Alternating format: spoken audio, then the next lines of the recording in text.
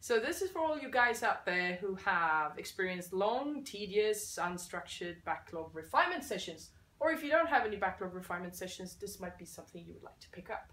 So the Lean Coffee Backlog Refinement session is basically also a question of preparation. So it's about the product owner creating a list of conversation topics that they want to bring into the backlog refinement session.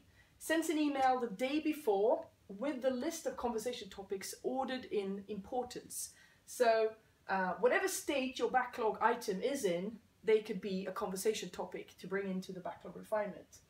But the most important thing here is that they have a topic that is sorted in order of importance.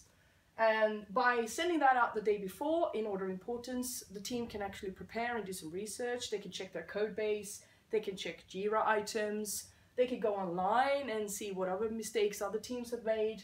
And they can also prepare in order of importance, which is also very important. Then the day afterwards, the team meet up in their usual backlog refinement session. In this example, we have a team that has a backlog refinement session of 1 hour. And so the Lean Coffee principle here is that we divide the hour into 4 time boxes. And we use this list to basically pull. So the first time box is 15 minutes.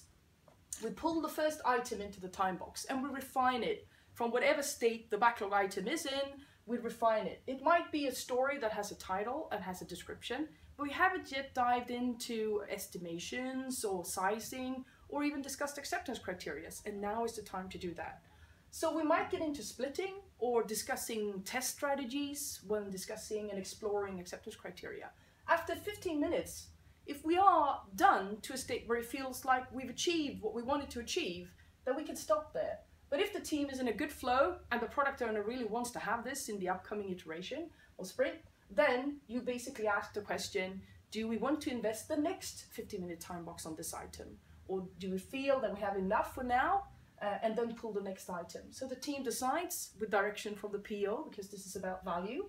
Then you go into the second time box. If you're pulling the next item, you start from wherever that item is. It might be just a one-liner from a requirement source, a person in need, let's say from customer service or back office, and we just have a one-liner and we start exploring and discovering and might create a title, start doing the description, and we might stop there because there are 4 research questions that touches on 3 other teams and whether our test infrastructure can cover it. So we want to stop there, and then we go into the next time box, we pull the 3rd item and start exploring, and that is a one-liner.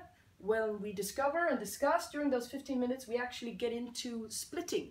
We get into story splitting, and we have such a good conversation, and the PO is interested in some partial delivery of this in a very soonish iteration. So the decision here is not to pull in the item number 4, but the decision is to actually continue and invest the next time box to get some sort of reasonable state where we can close it off and go and investigate, or actually start writing stories, or the primary story that we want to pull in the next iteration. By using the Lean Coffee Backlog Refinements, the team I work with, they have felt that they know that they spend conversation value on the highest value backlog items always. And it's quite an energizing format as well. You always know where you are. You always know that you're spending the highest value from the product owner perspective and investing precious conversation time on the right thing. Hope that gives you some idea of how to try and lean Coffee Backlog Refinements. Bye!